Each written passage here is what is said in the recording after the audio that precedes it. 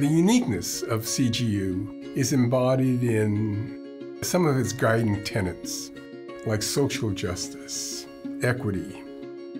We create leaders and not managers. We create initiators and not responders. We're looking at teachers and leaders who really want to not only act in the present, but touch the future in their work. One of the things that unites CGU's student body is a commitment to social justice.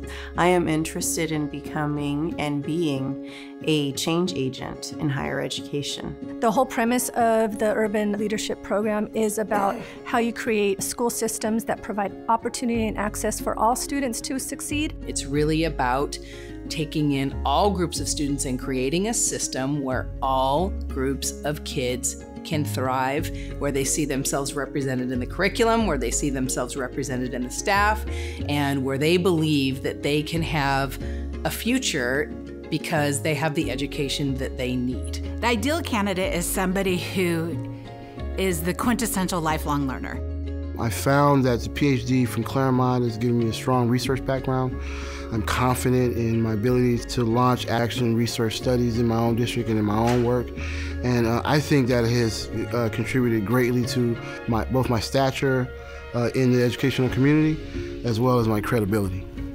Zip codes don't determine your outcomes as a learner, and so Claremont is a great opportunity to learn not only what, but how do you put this into practice. It gave me an understanding, a complete understanding of leadership, change, how to affect sustainable change, and to do those things that I wanted to do and that I was already doing. It gave me the theory behind it and what was a best practice and why it was a best practice. Practitioner voice is important, but the scholarly practitioner voice is what really can transform and accelerate improvements in urban systems. This program helps you provide the leadership necessary in your schools and colleges so that you can move up and have a bigger impact. It provides a solid foundation for anyone looking to continue to advance in their career, particularly heading toward the superintendency. In a field where everyone seems to have a doctorate and most of them are EDD, you do have a competitive edge as well as an academic edge. Having it be on weekends was a really big buy.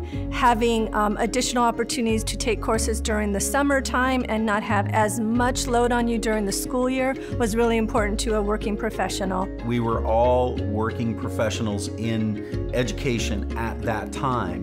That exchange of ideas with the people in my cohort was incredibly powerful because it provided me with a more rich understanding of not just what was happening in my district, but like the power of any collaboration of what was happening in the whole and generating ideas and better ways to do things. We were absolutely one big, strong cohort that provided all different kinds of experiences from all different walks of life and all different institutions. And even more importantly, I still have relationships from that cohort. I'm so proud of CGU's Urban Leadership Program because it creates a space for people to learn how to be that kind of dynamic leader.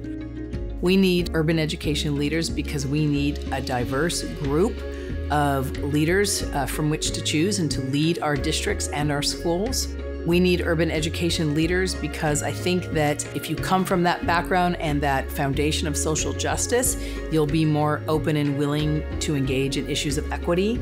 And our world needs that now more than ever.